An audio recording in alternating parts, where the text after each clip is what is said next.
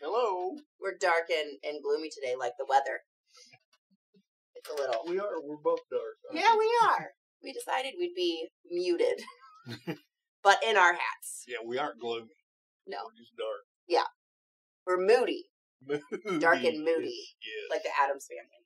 Yeah. Alrighty. So Wednesday we started part 1 of, or actually part 3 of the Saddlebag Saga, but it was part 1 of the Pommel bags. Pommel bags. That's the word I can't remember.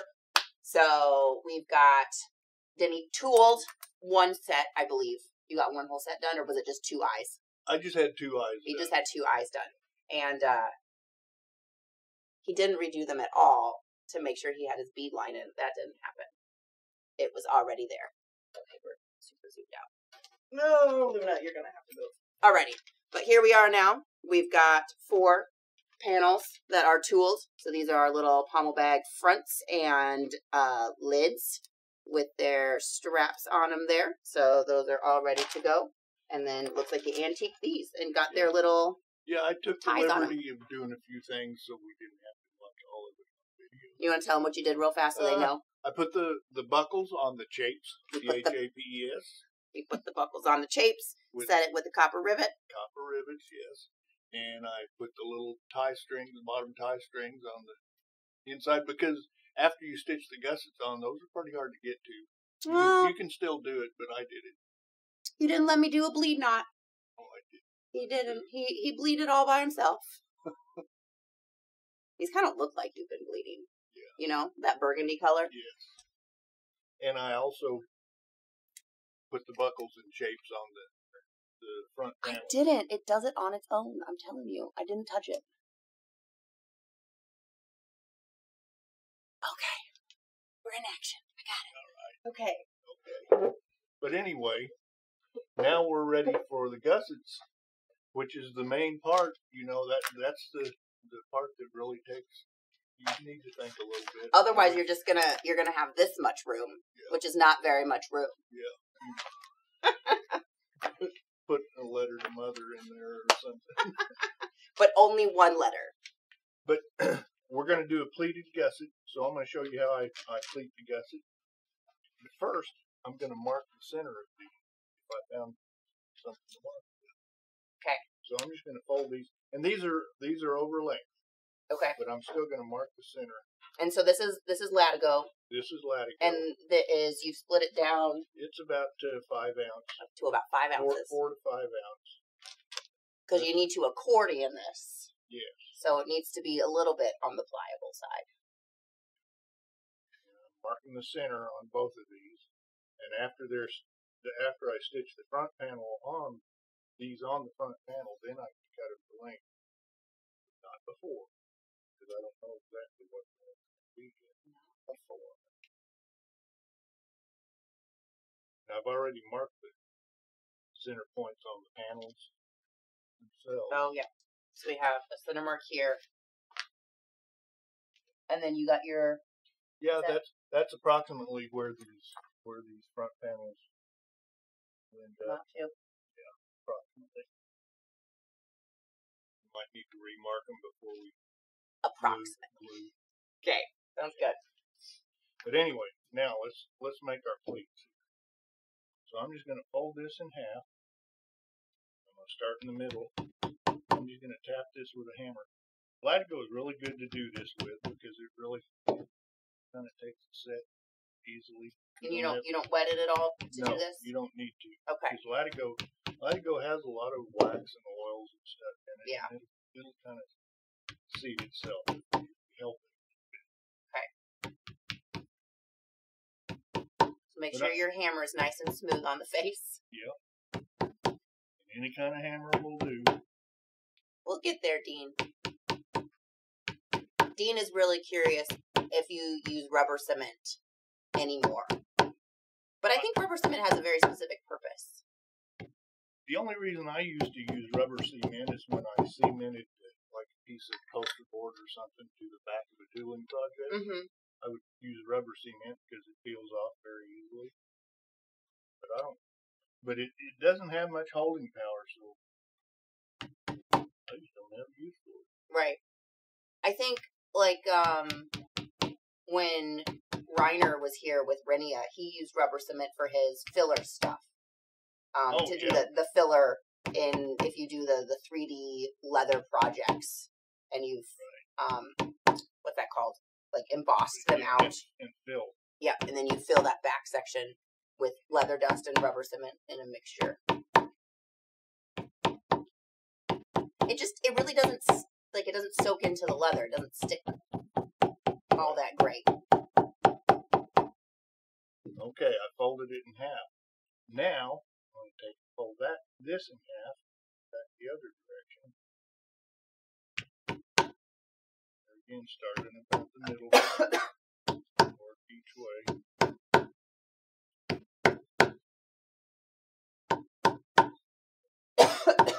Excuse me.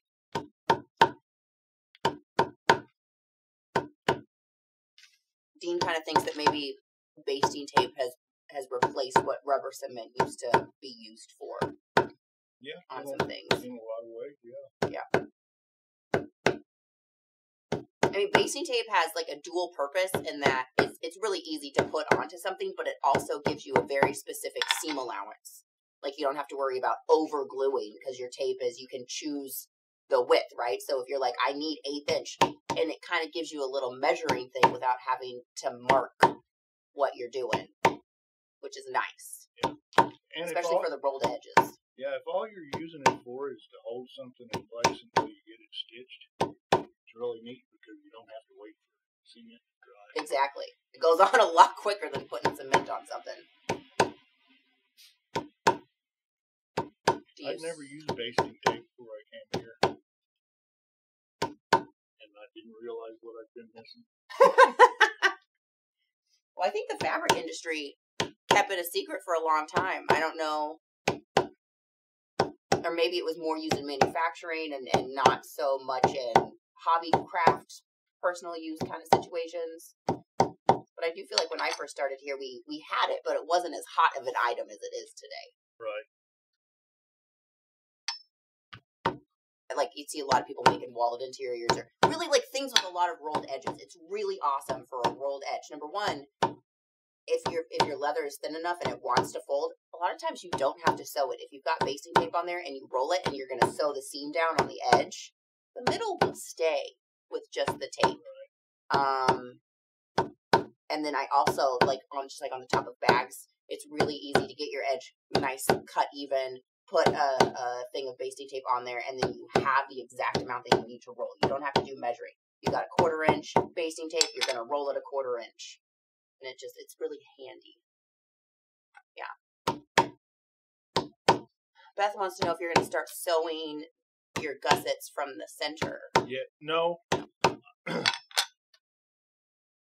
When I stick the two pieces together, I start at the center and work both ways. But if you get a good cement job, you can start at one end and go all the way around. Hey, it's Ron Mort. Hey, Ron. Hey, we talked about you on Wednesday. It's the guy that sent you your custom tooling trading card. I love it. I love it. I've got it hanging up where I can see it every day. Welcome. Hope you're doing okay.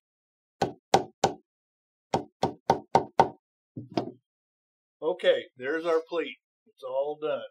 Nice. Now, I get to do things. Yes, you do. Let me place this on here. Sure.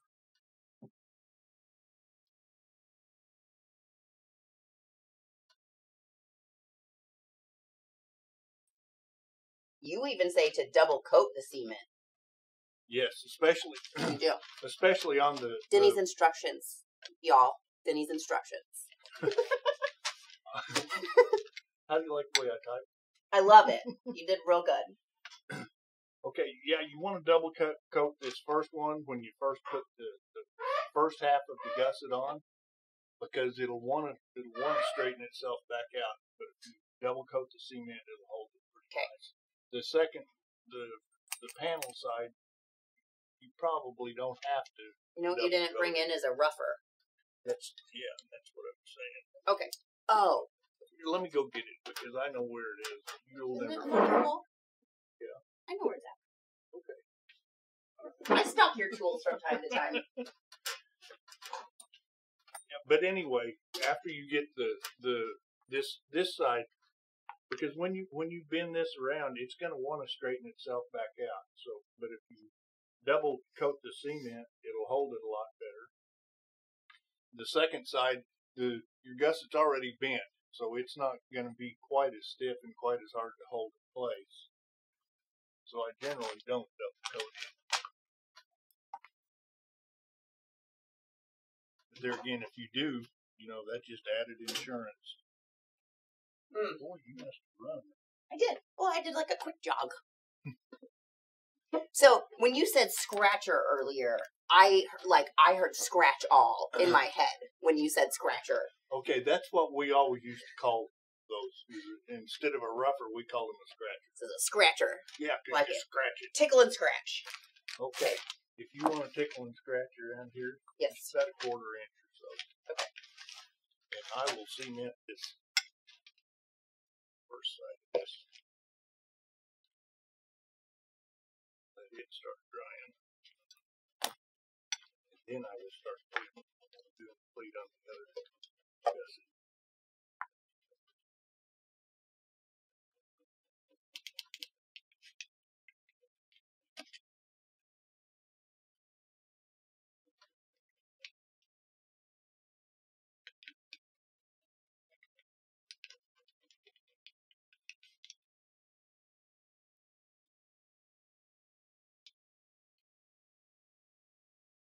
You like it when I give John one of them? I do.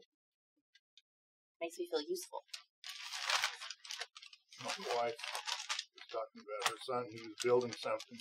He was building it out of used lumber. And she wanted so bad to help him. She said all he would let her do was go mad. Yeah, that's the worst part. All he would let her do.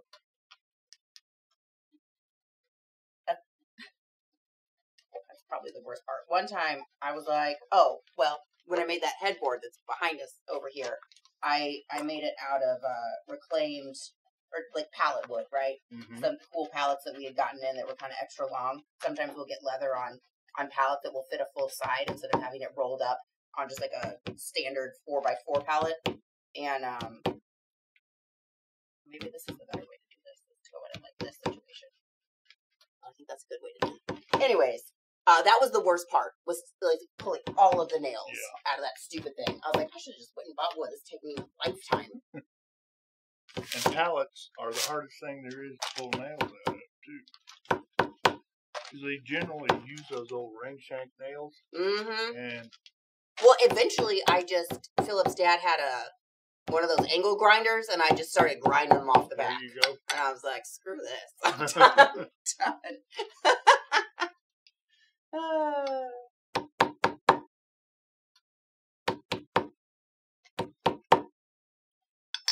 Why don't you spread cement on this more? And then you can start scratching again. Scratch.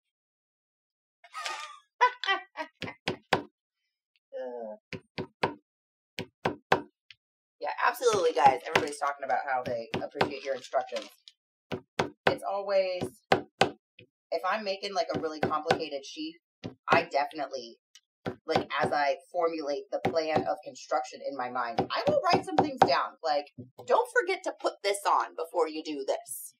Like, make sure, or like one thing, I'm so bad about stamping my logo, and I've been getting better, but for a while there, I would just completely, I'm the same way still. Always forget. And, I mean, that's an important thing. When you're making a custom item, it really, it needs a maker's mark. Somebody's buying it from you. And I'm a really big proponent of, like, it needs to be recognized that you're a maker. Whoever it is that's making it, should put their name on it. Well, when you buy something from someone else, you want to know who made it. Yes. You want to be able to tell everybody else who made it. Absolutely, yeah. Like, I'm excited about the fact that I'm purchasing this custom thing or just whatever, I mean, shoot, I mean, it's like the lining inside my hat has a big Stetson on it, you know? Like, brands do it.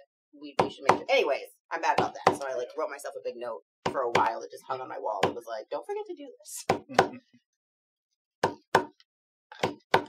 But no, the more complicated the instruction, the more important it is to remember all of your steps.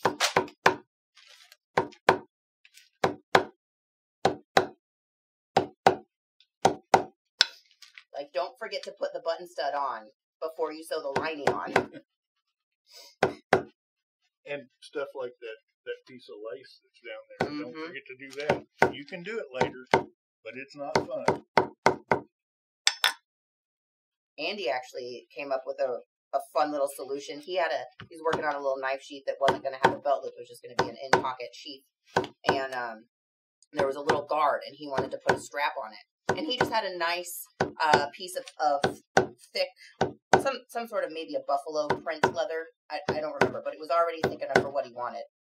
He went in and he took the little pull-through skiver, you know, that you would normally skive a belt turn back with. Yeah. And he skived from about 2 inches from the top of the sheath down into the sheath, but not all the way through the top, right?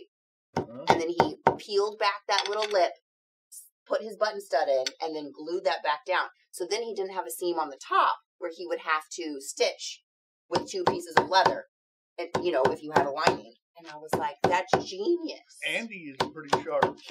He's pretty crafty. I hope he's not watching this. I don't want to admit to him that he's crafty, but I was impressed. Yeah, I'll have to have his head stretched.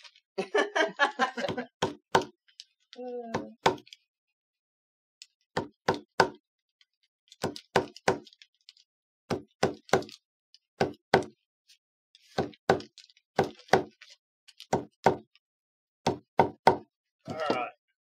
Both pleats are pleated. Another coat of cement on this. And that.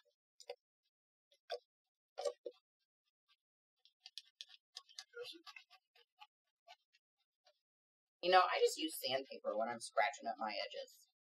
That'll work. I like just a good 80 grit and then just the edge of my thumb, and I work all the way around. I feel like I have a lot more control in the situation that's happening here. Well, you know, you don't have to scratch it all that well. Yeah, you do. You got to soak in real good. Got to get it all the way to the edge. All right. Make sure you get a good seam. This is my edge OCD coming out.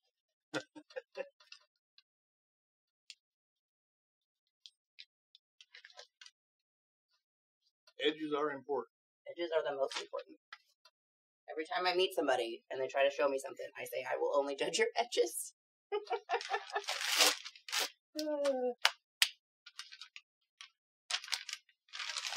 You know, there's a lot of people that do really good work, really nice work, but then they don't know how to finish it. Yeah. That's where they weaken.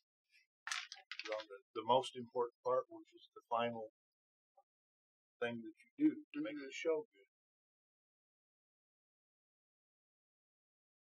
Aren't they amazing? I think they're so... Guys, this stamp is so spectacular. It's such... I just love it. Denny and I were talking about it the other day, and it really just... It's just a really neat field. It is. It is. And everyone that sees it, you know, even you guys.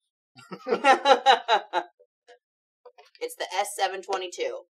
I believe there's 2 sizes. It's either a 720 or 721. It's somewhere in there. But it's a specialty 722, which is, I think this is the larger of the 2 sizes. I'm pretty sure there's 2. Because I remember you used it one time, and I was like, that's really neat. And you're like, yeah, we have it. And then I looked, and for whatever reason, it wasn't online. And, like, we had gotten, I don't know. It was one of those items that had fallen through the cracks. Yeah. Somehow. I've had that on my bench forever, and I had never used it. Yeah, we had it. I think it had been years. And it just, something happened, guys. It's a lot of effort to make sure that everything happens correctly. And sometimes it doesn't. So, you know, it's. If you want to cement that panel there, Yeah. I think this one's probably ready to stick. Okay. Now I'm going to start in the middle, and I've got to be sure when I stitch this, not stitch through that. So, there's my center mark. I need a piece of paper. Oh, there's some right behind me here, next to the wall. Next to the wall. Yeah, oh, you need a piece of paper. Hey, Justin, can you grab a piece of paper out of the printer? Or sorry, you can't have my orders. I was thinking that would be perfect. Thank you, Justin. I'm just going to put this on half of it. Stick until I'm ready to stick it. Because when you double cement this stuff, put it together, it sticks. It's a one-shot wonder.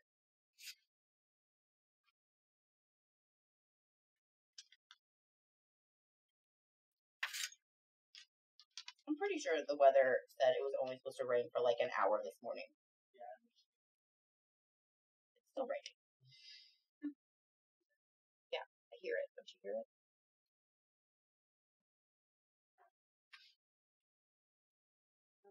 Oh, it's raining. That's raining. Mm-hmm. Alright. Give this the good air dry over here.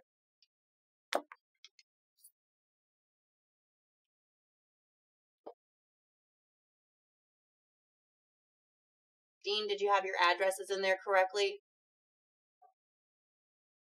I can look at it when we're done, but a lot of, if you don't have your address, sometimes that will mess up the, well, it 100% will mess up the shipping quote. So if you don't have addresses set.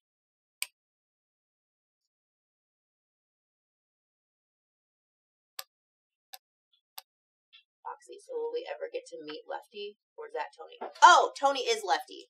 It's the same person. We have 3 Tonys that work here.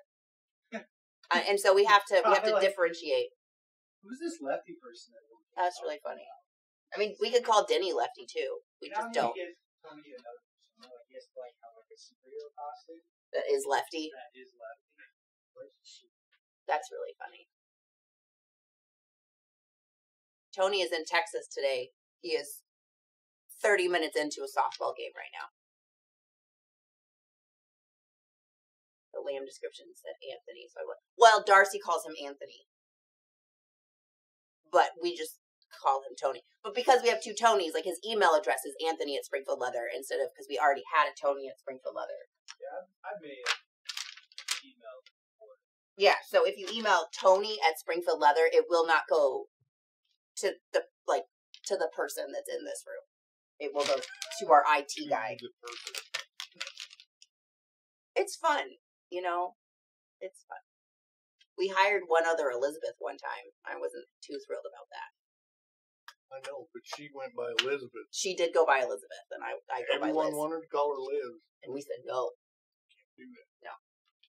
But okay. she was, I was not, they hired her when I wasn't here. But when I got back, I was like, all right, you did a good job. She was a good one. She was a good one. Yeah. All right. Okay, I'm ready to start stitching. Got that stuff down. All right. And don't break it. Whenever you feel like that's ready, you can coat that again. Okay. Yes, sir. All right. I'm going to do one little short stitch on it here. Just to make sure. You like it, Ryan? They're pretty cool. It's a pretty cool snake. I think we're almost out. This morning I went over there, I had an email, somebody wanted one, and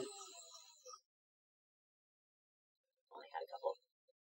Hey Justin, what is whatever that camera is? 3. Yeah, I was like, oh, sorry. No, you're good. I didn't even see he didn't have the bag.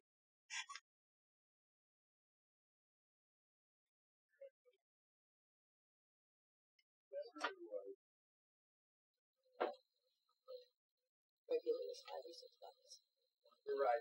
Well, that's probably the overnight shipping. Overnight shipping is stupid expensive, and even depending on what you got, if you have a 2-day shipping, like I mean, sometimes people are in bind and they need things next day. It happens. Hold on, everybody, we're going for a ride. Sorry. It's all right. If you move the Light. Yep. Just pull the light back a little bit. It'll be fine. See? Yep. Perfect. See now? As much as we're gonna see. Yeah, it's perfect. Yeah, overnight shipping is stupid expensive. So it's absolutely.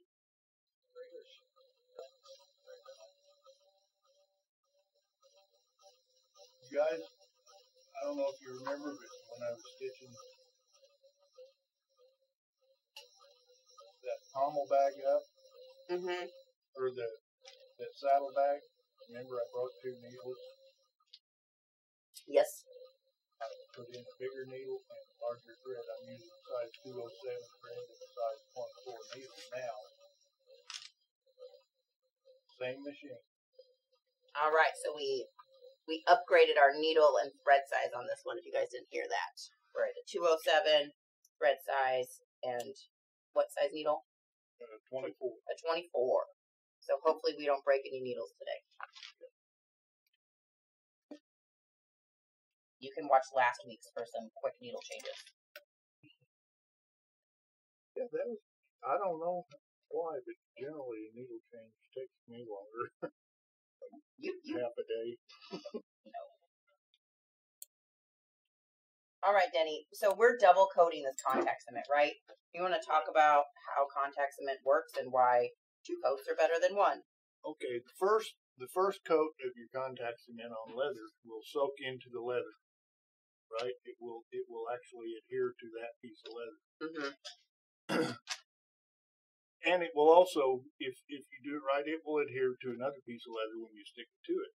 But if you put 2 coats on, the second coat will adhere to the first coat, which is already adhered to the leather. So you're doing a double whammy. Bazinga. Bazinga! Doubling up the strength of your contact cement. Do we have a red burner? Oh, yeah, absolutely.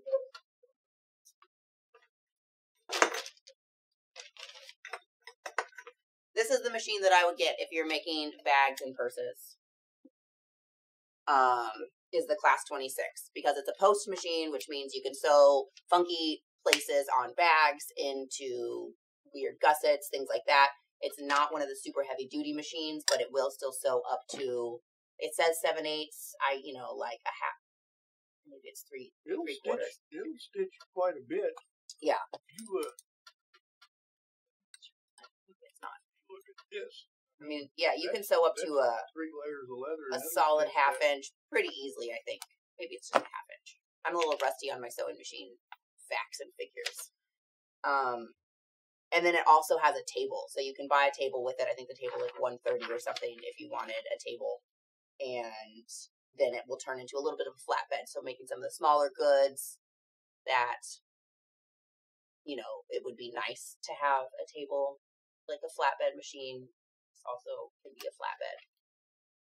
Ask anybody. The Class 26 is really versatile. It's very versatile.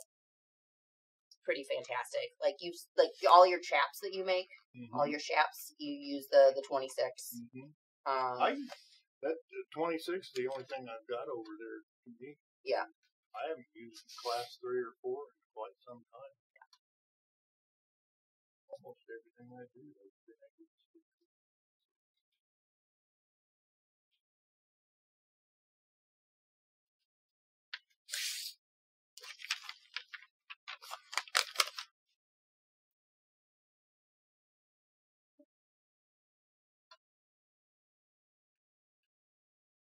Marvin, so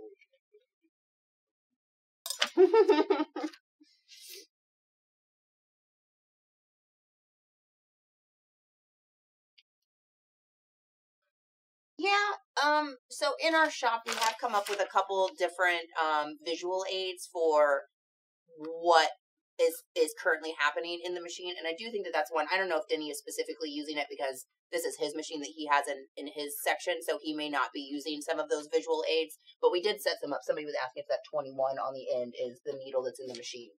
By rights, it should be. Exactly. It is not in this particular situation, but that is something that we have done. And so, like, on the front of a lot of our machines in the shop, there is magnets with different numbers with, like, needles on them. So it's a really quick change. It also has a needle size and thread chart. Yeah. Which size needle you use. But, you know, in our shop, there's several different people that might be using the machine. So if they're walking up to a machine to stitch something, you know, and it's got a size 18 needle and a 69 thread or something like that in it, you know, it's readily apparent it's the wrong size. Exactly, yeah. So we try to do that to make sure that just a visual aid. It is really handy, and especially, like Denny said, if you have multiple people using the same machine. Whoa, Denny. Don't push that pedal yet. Big feet. Push two pedals at one time. Stitch one, yeah. Better do that.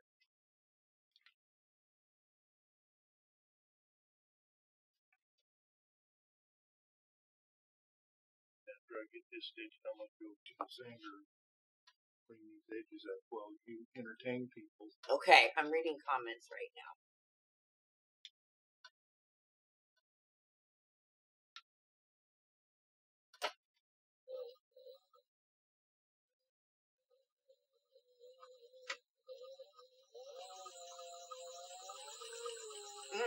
Good luck to you, Ryan. I hope everything goes good. He has his first event tomorrow. Oh, I had my first event yesterday. Wish me luck.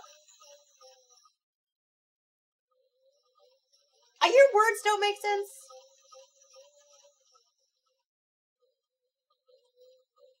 I assume because yesterday was Thursday, which is a weird day to have an event on. Not that events don't happen on Thursdays, but if you have it, then you didn't have it. And then if I'm wishing you luck, did it go well? Is it going to go well? I'm confused. Your pun is not computing.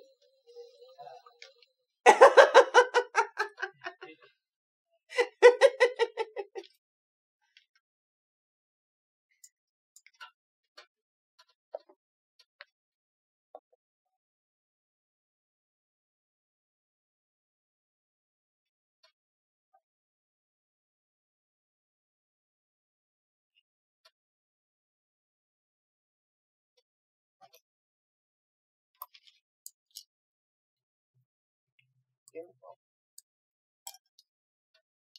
And he made sure he didn't stitch his little ties into his seam. Good job. After you've done stuff like that enough times, you learn to keep it out of the way. Sometimes you learn. Okay, I'm going to go sand these down. Oh. You can, if you would like, cement those two pieces.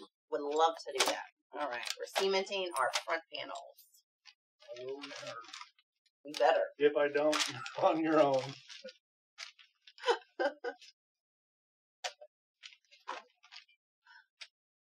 Could you get a multi-punch there, Brian? Could you do multiple holes at once? We have some that punch like 4 or 5 holes at once instead of 1.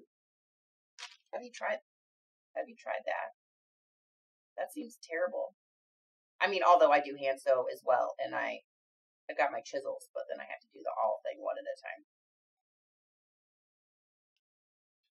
What kind of event are you setting up at?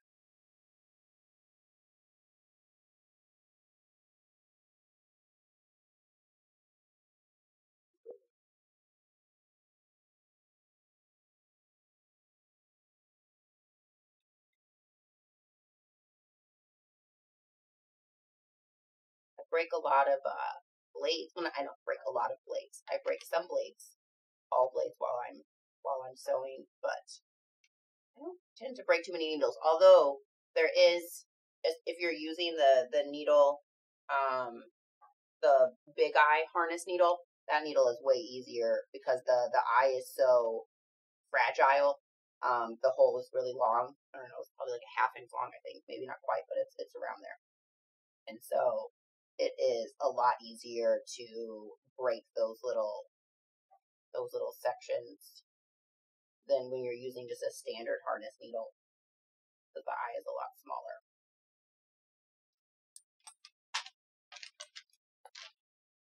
But that's why needles come in like 25 packs. You just have plenty of them. Horse and tack Western type sail. Nice.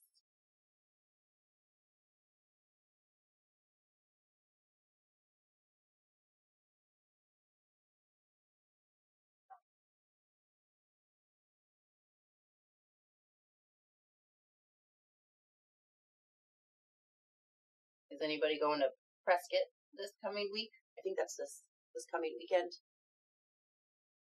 Is it this weekend or is it next weekend? Anybody know?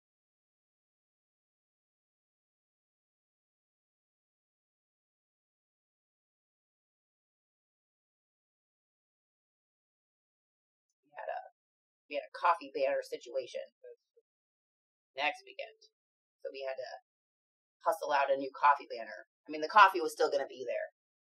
You just may or may not have known that it was provided by Springfield Leather. He made it back! How exciting. Denny would never abandon me. Or at least not on purpose. Yeah, I might forget sometimes. Alright. Now that I made these edges nice and flush,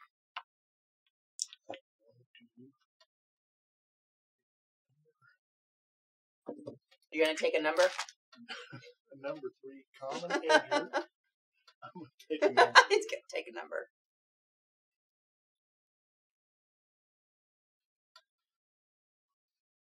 I'm doing this now. I could do it later, but it's so much easier to do it now than it is with that other piece.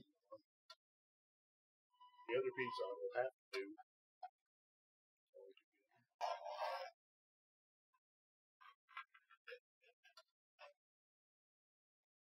Denny looks like he's walked off the set of Lonesome Dove. I didn't. We don't rent pigs. What? That's what they said. We don't rent pigs. You've never seen Lonesome Dove, like No, I sure haven't.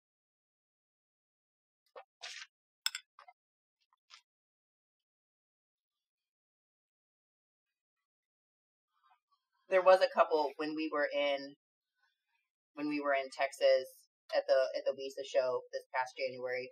Kevin was telling me some of the old movies that I needed to watch, and I don't remember what they are now, but I sent them to Chris, and it was a couple old westerns,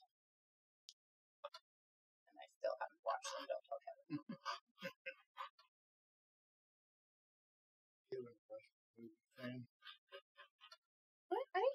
I think he's a classics fan. It doesn't seem like he's too western. No, he's not the most Western person I ever met.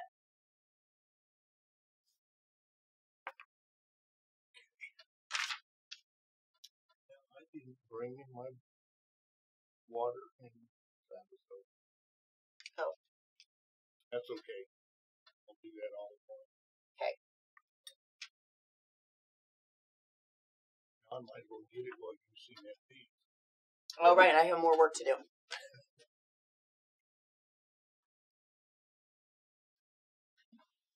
Whoop.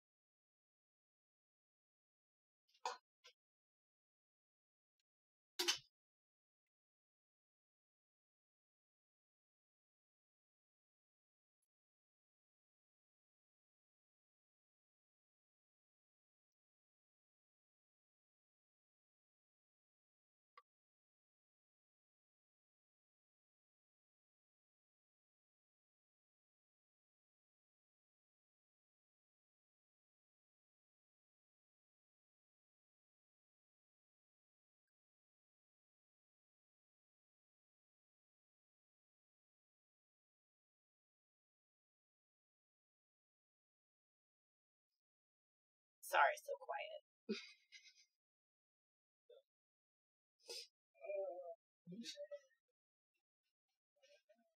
I did that last night.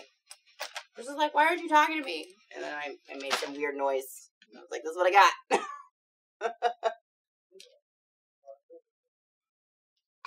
I still think you both should audition for a movie, especially voiceover. Oh, that means Patrick is not annoyed by my crackling. Thanks, Patrick. Do you want to trim this at all? No, I'm going to trim it after I get the other piece on. Okay, but I don't need to. Because usually I do this piece first, and then I can trim it because it doesn't matter where it ends up on the back panel. Gotcha. But if I trim it now, it might not match up right. Okay. I was just trying to make sure I knew where to glue. I don't need to glue all the way to the top, but I'll go over where I think that we need to be. They are plenty long.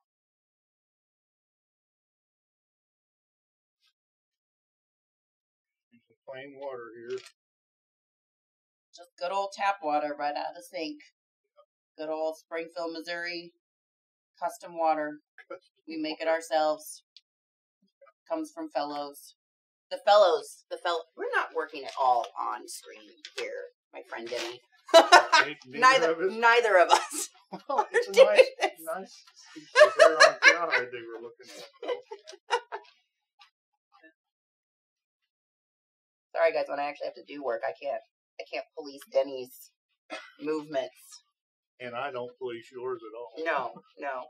Denny's kind enough not to do that. Denny is pretty much oblivious. That's all right. Denny says, I just do the leather work. You want me to do something else, you're going to have to tell me to do it. Yeah.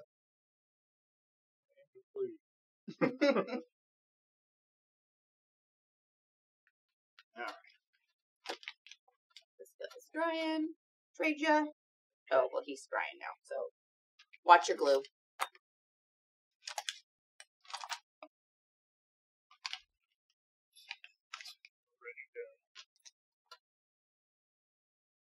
Yeah, those both have 2 coats, so.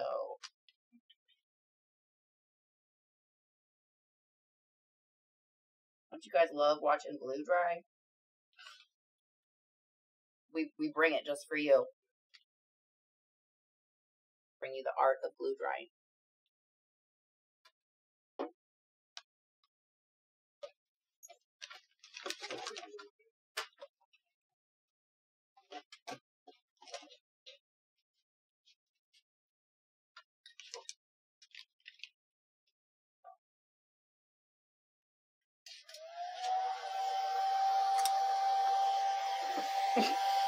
Woke up Luna.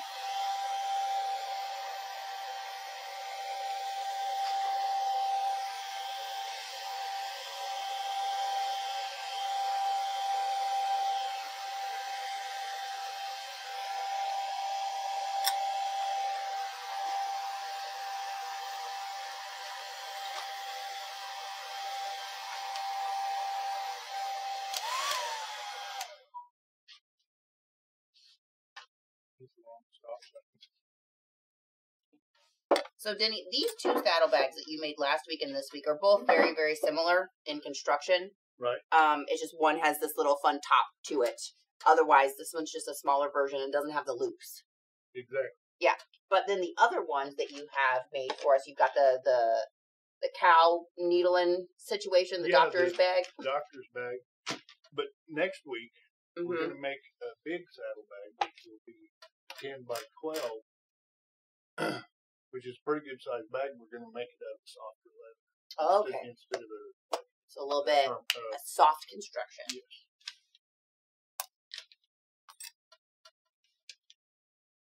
Just to change things up. How exciting. You guys ready for a soft bag? It'll be like nothing we've ever done before.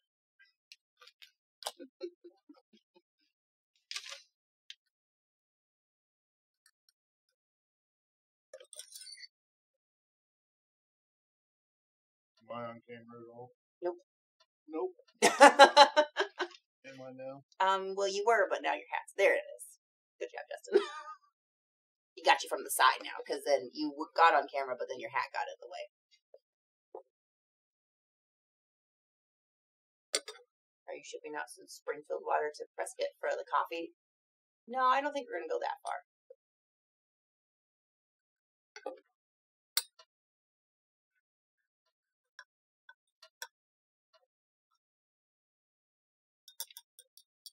Okay, I just did that.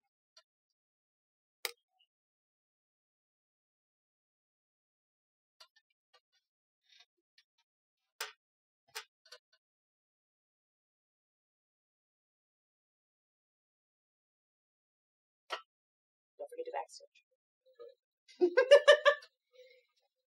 Tony, I know you're not watching, but I got you.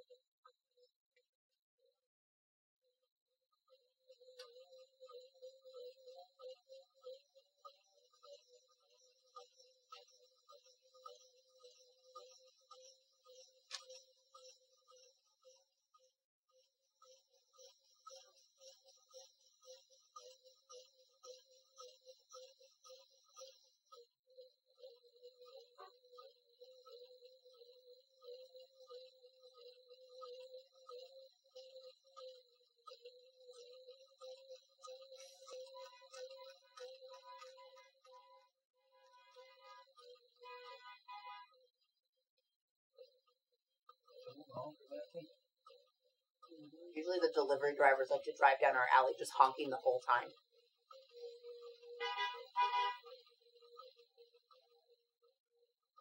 Yeah, Marshall, so sorry I missed your question up there about the machine. I would still probably recommend the 26 for what you're doing. If you're mostly doing just heavy holster and then other lightweight things, the 26 is going to be the best.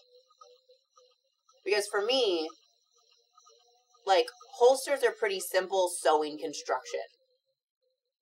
And so if you wanted to, you could, like, if you wanted a heavier stitch on your holsters, you could still, like, hand sew that, or, like, this goes up to a 277 thread, correct? Right. Yeah, I wouldn't use over a 207 on this. 207 is, shoot. It's good. You can tow your pickup truck with this stuff. Yeah. I mean, usually I just like visually people. Yeah. Sometimes they like a heavier stitch. Everybody says heavier is better. Not necessarily. That's not necessarily so. So the 26 is good. And then, you know, when it comes to like purses or wallets or all of those other things, they need a lighter weight machine. They need something like this. They can go, and they have way more stitching and construction than a holster does. Yeah. You know? And so I would get a machine that's going to do your most intense sewing projects. And then for the things that you maybe can't do with the 26, then you hand sew those. But this is going to do a conceal and carry belt. Like, this is what we sew all of our conceal and carries on is 207. And a heavy holster with a big welt in it. You know, if you would skive that welt down a little bit on the outside edge. Yeah. You know, you can gain reduce a lot some of by that. doing that. Yeah. You can still use this one.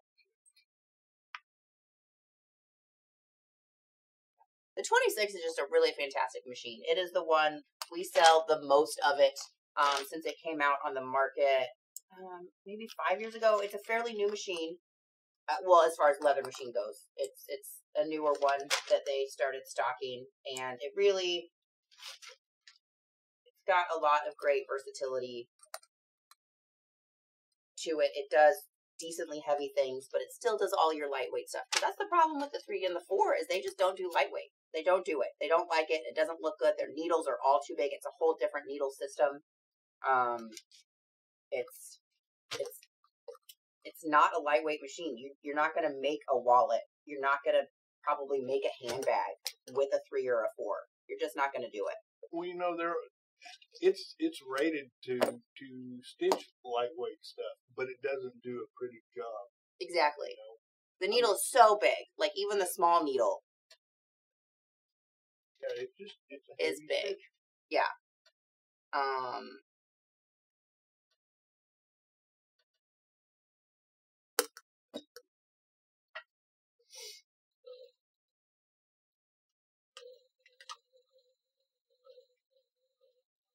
And it doesn't, and to move it, like if you do heavyweight and lightweight stuff, to go from sewing a layer of 4 to 5 or a layer of 2, 3 to a layer of 4, 5, and then going up to sew heavyweight, going to sew that holster or something that's pretty heavyweight on there. It's just not happy. Like the machine doesn't like to change tensions from one to another, back and forth, and to go to do all of that. You can do it, but you really need to be a pretty darn good sewing machine mechanic to not mess up your machine really good in the course of doing all of that.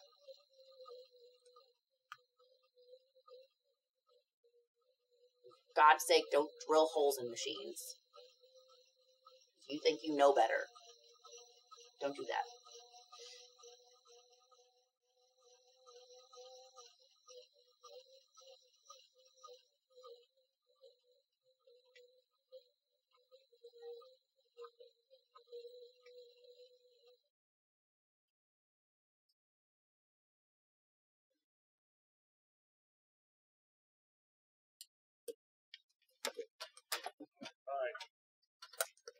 Now I need to trim this.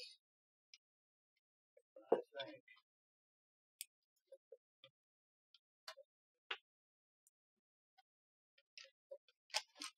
Wing it.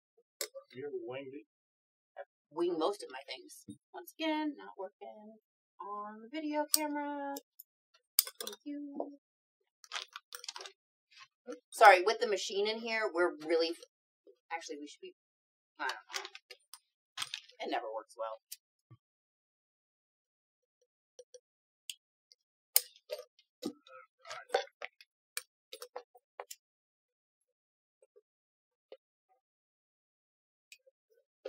Right. Dun, dun, dun. Nice little folded welt.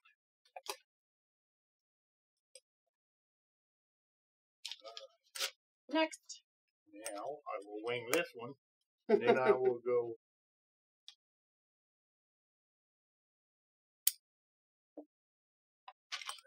No, I'll sand those edges later. You gotta put your lid on, and then we're pretty much, and then you can lace it. Yeah. Denny will sand the edges later. We're almost at our hour, and I feel like you can finish. Yep, I do too. Okay.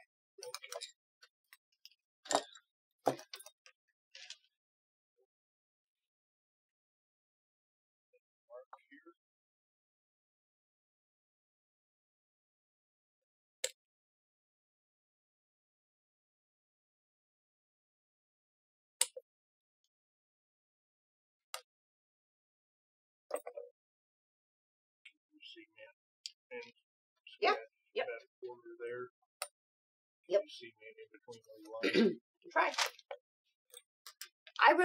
That's really strange, Michael. I've never heard of any sewing machine going through the post office before and not on a pallet. So I'm not sure who shipped that, but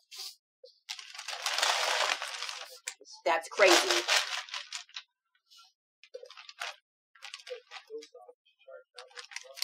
Well, it says like UPS brought it to the post, but I've never seen a machine not be pallet. Like, we only ship on a pallet through freight. So that's usually the mail won't accept things that are that heavy. I don't know. Or it's freight.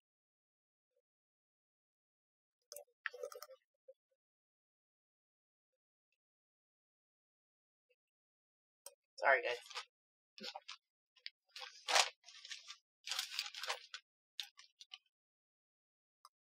That's probably good enough. Cement.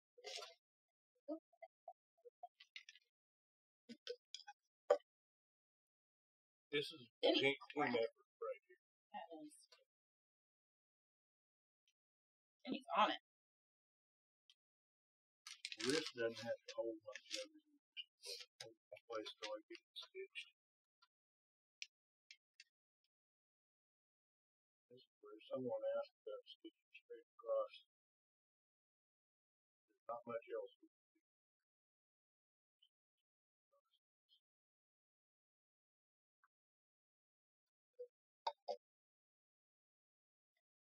Wonder what a class 2 is.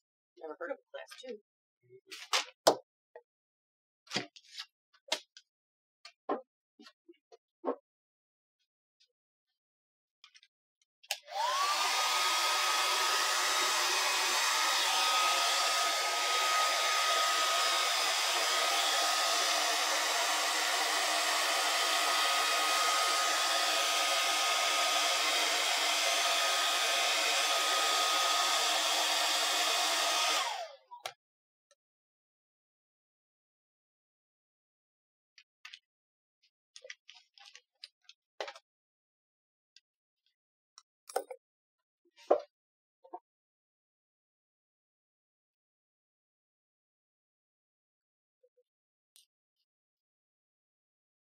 Right, next time you make me stay in the lines, I'm going to need you to give me a smaller brush.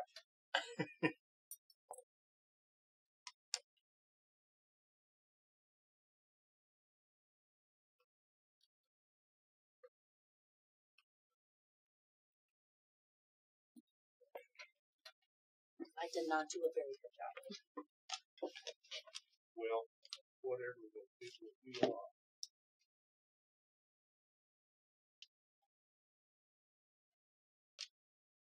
Is the 26 user-friendly for a beginner? I think so. It's probably the most user-friendly machine I've ever been on. Believe me, I need user-friendly.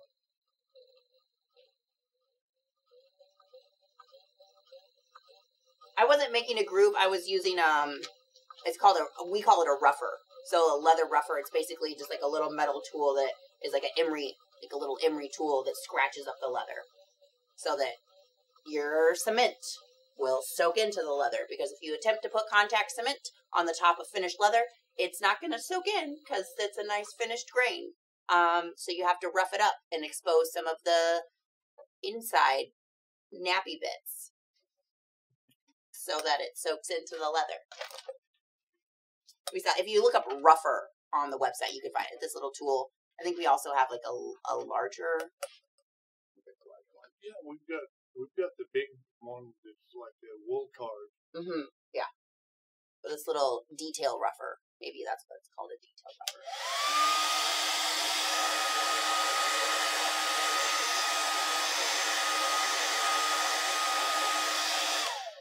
Oh, from Sailrite. All right. Yeah, those are like portable machines. That makes more sense that those were shipped through just regular ground. That makes a lot more sense.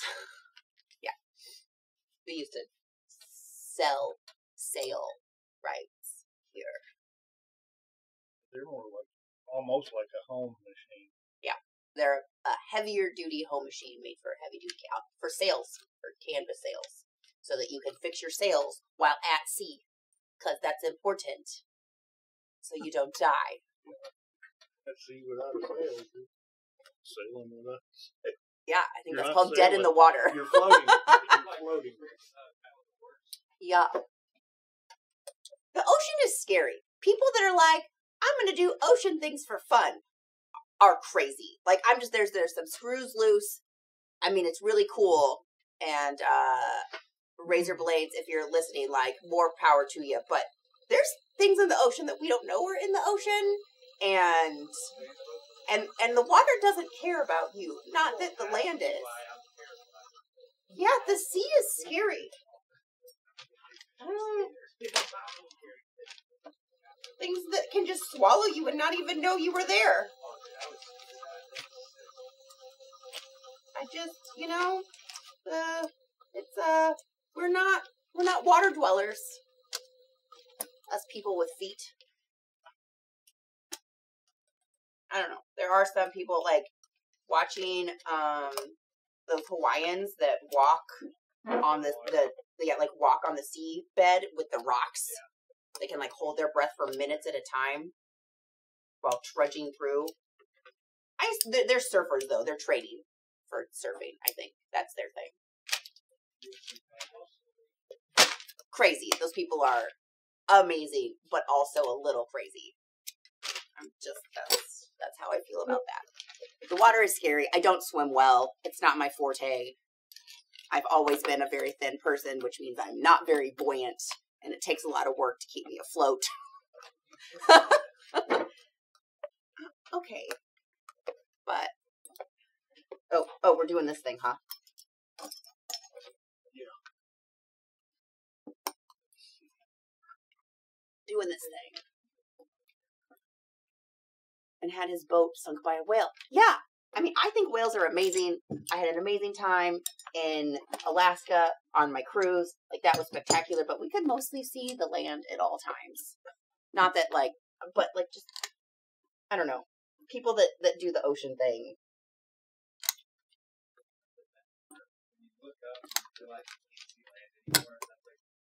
No, it, like, just thinking about it, like, gives me a knot in my stomach. Like, you can't drink salt water. You literally will die if you run out of water and it doesn't rain so that you can get some fresh water. I would die. You're surrounded by water. I would die because I would drink it. Anything wet. If I didn't have my donkeys, I'd be out in the ocean. Like, I love the ocean. I like looking at it. I like being on the beach. Like, there's something magical, which I'm like, about looking at the ocean, like feeling the waves. I 100%, I get it. But it's terrifying. Like, just being out there in a little boat. Even just, you know, like trudging out into the ocean. It's, I like being in a canoe. Canoes are nice. Well, yeah, because you're on a river and you can see the bank 10 feet away. Exactly. I don't like it when I see a gar. I don't like it when I can't see the bottom of the river. I don't like to get out of the boat in those situations. You want to come say hi, Luz? Come say hi. Hello.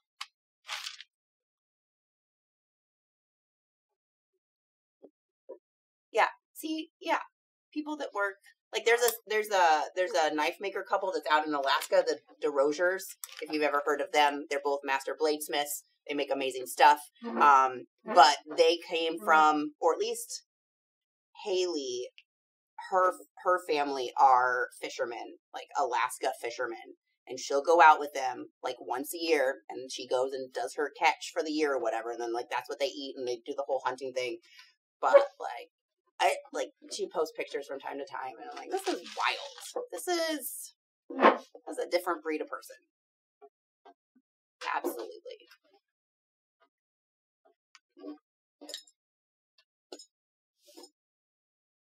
Is it Cowboy Hat Day or something? Absolutely, Heath. It is Cowboy Hat Day. Denny and I made a plan.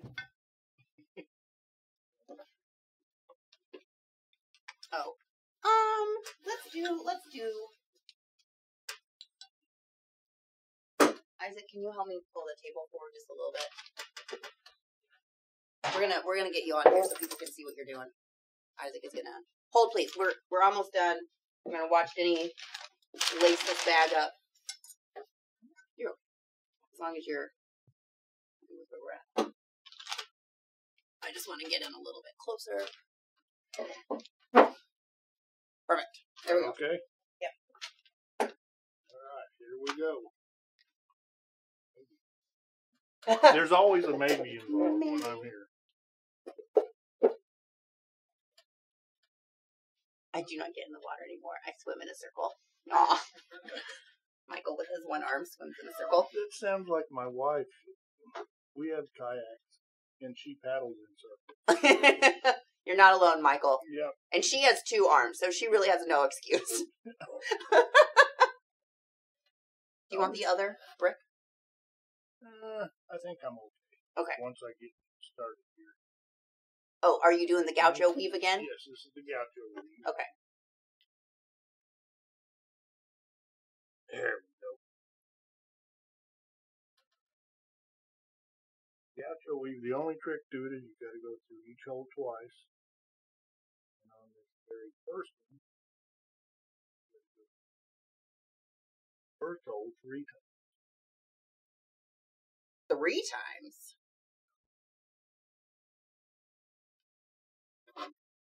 Good work. I've never had a hat that wasn't fitted because I've never had a hat before. And I never wore baseball caps. I'm just not a hat person. Well, I put this thing on and I was like, Turns out I could be a hat person. You can wear a cowboy hat. There's lots of people that cannot. Like Isaac, he's sad about it. I've never really tried, but I just don't think it works. You never know. Puppy treat. You want a treat?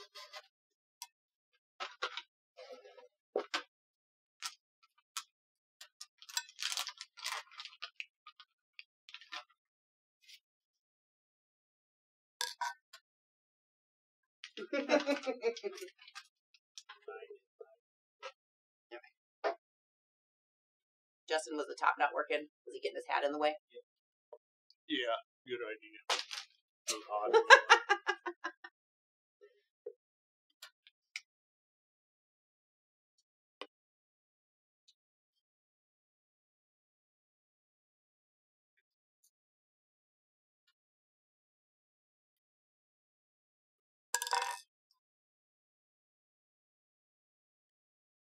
Yeah, I had a good.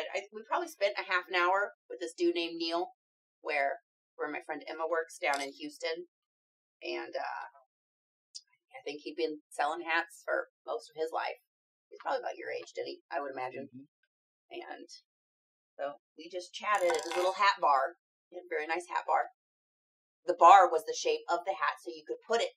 Oh, I did it wrong. Don't judge me, guys. Thank you. Upside down. So you could put it like this on his bar because the bar was shaped correctly for the hats. Yeah, Luna's pretty gentle until she tries to bite your nose. But with food, she's very gentle.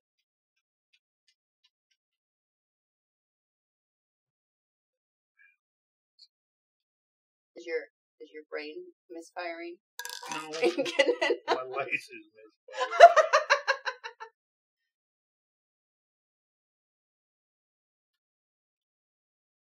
Here in a second.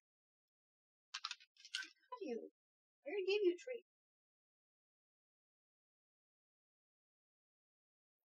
It was a fun little experience. He kept putting these little pads in on the sides because my head is a size 7 long oval. And so he got it stretched out a little bit for me from front to back.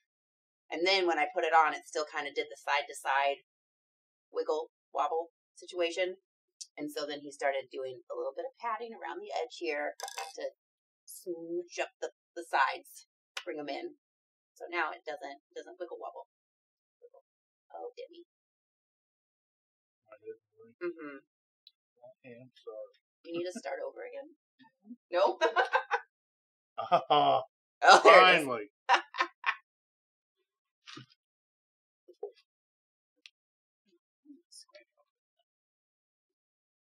We need your 10-pound weights. Yeah. There it is. That's better. Okay. Sorry, stole all your stuff.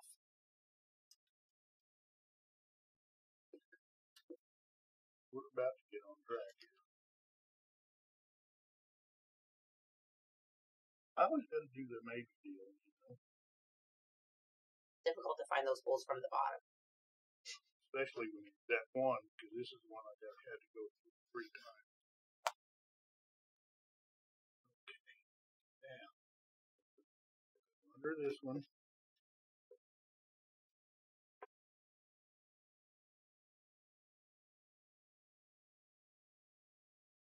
See what that top. There we go.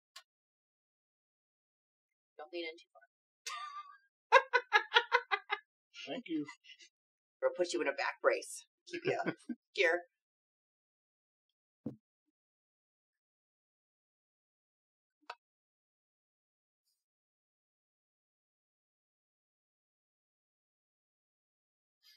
Be long now, folks. Ron says every day is cowboy hat day for him. He feels naked without it. Right. I feel like Dondi is the same. If Dondi doesn't have a hat on, he's our resident cowboy. Dondi has changed his MO though. Yeah. He's not wearing a cowboy hat anymore. I know he's got the fedora style. Yeah.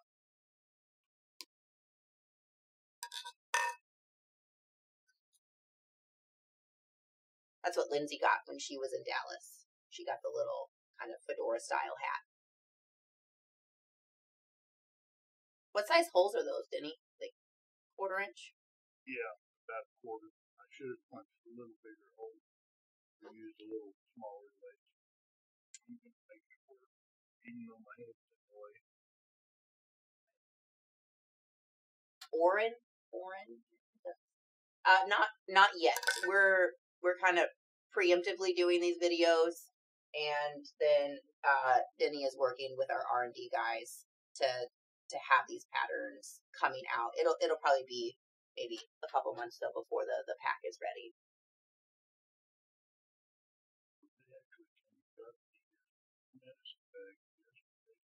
Nice.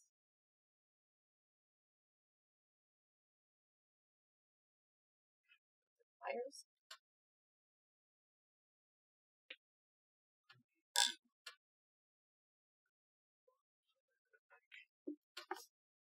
Sit at the top.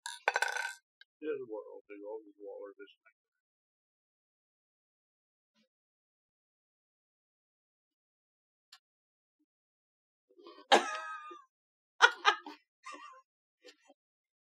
The Chalk Rock Ranch out in Wyoming says a 9mm bullet casing makes the perfect size hole. Yeah. It does. I've known a lot of guys who use shell casing to punch holes with.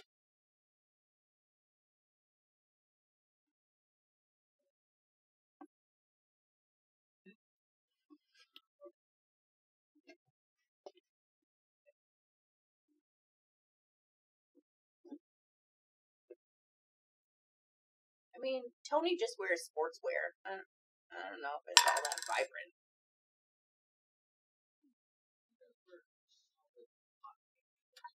Absolutely. But it's still sportswear.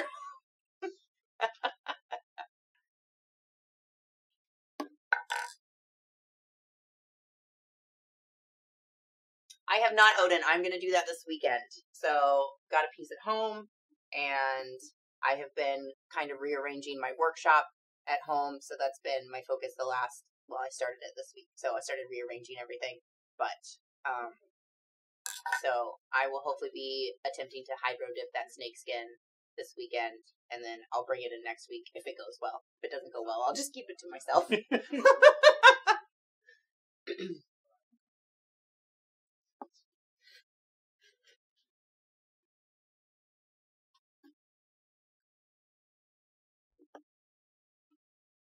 Oh, the red outfit. Yeah, I've got that picture over on my wall.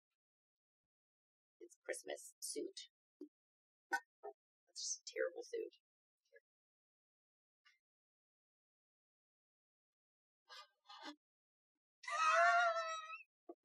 I'm not even going to say that out loud.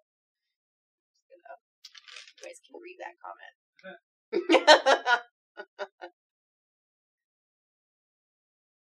Is that just an olive oil finish? This is it's a neat's foot oil with a Sheridan Brown antique paste. Antique, paste. Mm-hmm. We don't have the Sheridan Brown.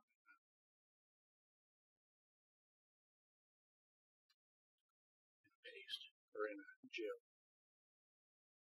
Did you saddle soap that lace? Yeah, I should have saddle soaked it again just before I did it.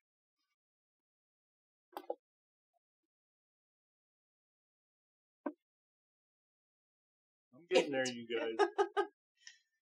All right, Odin. If it doesn't go well, I'll still bring it in. I am really curious. I'm curious. I don't know. Because the really cool thing, so like when we dyed the python skins last week, when we did the black, it wasn't cool because it took away all the characteristics of the python. Like when we did the yellow and the green and the orange, all the dark sections of the skin still showed up dark. You weren't covering anything. You were just changing the light section. So you still got to see like the actual texture. I don't know what to call it. The python scales are literally colored naturally. There's a variation in color, and so you could still see all of that. So I'm curious because I know the paint is going to cover it. So I'm curious to see what will happen. I don't know. We'll see. I'll bring it in.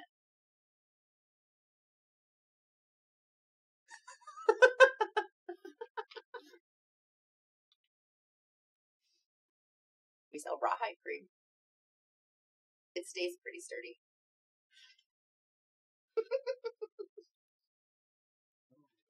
But I feel like I ought to laugh.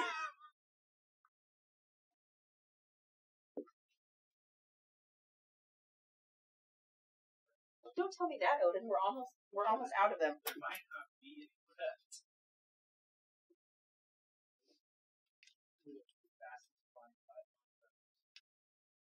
I mean, pythons move pretty quickly. I'm sure those flew from tree to tree to some extent. Yeah. No.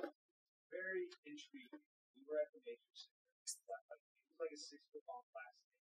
And we watched him just like fall up the tree, go up the tree. And the wind is like a twit, and he's holding his weight. I'm like, that.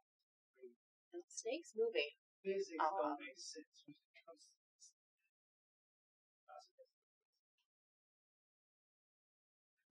William, we didn't sell any python yesterday. We sold it last week. So we got in those crazy, huge python skins. They were just really crazy. We had a post on like Facebook and Instagram, I think, that kind of showed I was unrolling. Most of them were between 5 to 6 meters long. They were at least a foot wide in most places, maybe, I don't know, like 9 inches to a foot wide at the narrowest, up to 16 to 20 inches at the widest. $200 for a full skin. These specifically were very, very sturdy. Now, most snake skins are very thin, and while I wouldn't necessarily call them like super delicate, they are very thin. Like I've got some water snake over here that is just quite. It's thin. Like I don't want to pull it because it's sold. I don't want to pull it and rip it, but the pythons were like dinosaurs, like something you would see on a movie. Yeah. Most of them were in like the 3 to 5 ounce range, but we had a couple that came in that were upwards of 7 ounces.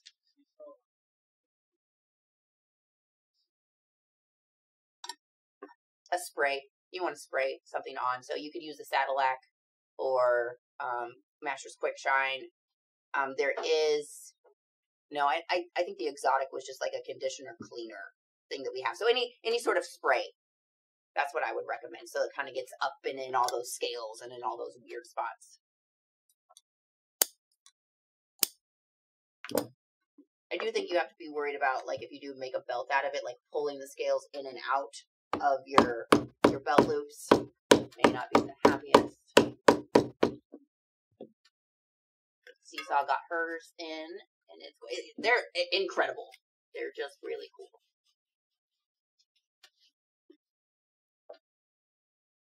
We're done. Patrick said he could follow what you did. That's impressive. All right. There we go. So these are your pommel bags, for Pete's sakes. And that's never going to happen. All right. That's your pommel bags. They're bug eyes. They're cute. Bug eyes. Bazinga. Alrighty, folks. That took a little longer than I was expecting it to take, but that is all right. It did, didn't it? Sorry. We got through. I feel like the Gaucho Brady on last week's bags was a little bit snappier. It went a little bit quicker. So if you had problems following that one, you can check out last week's. But then next week we will be back. What are you going to do next week? We're going to do the large soft. 10 by 12. 10 by 12. Out of a, not really a shaft leather, but a softer leather than it is. All right. An oil tan type leather. Those won't be tooled. They won't be tooled. They won't be tooled. Alrighty. You can make them out of a vegetable tan leather and do them if you desire. Okay. Well, we'll talk about that next week. Thanks for joining us. Have a great weekend. Put my hat on backwards.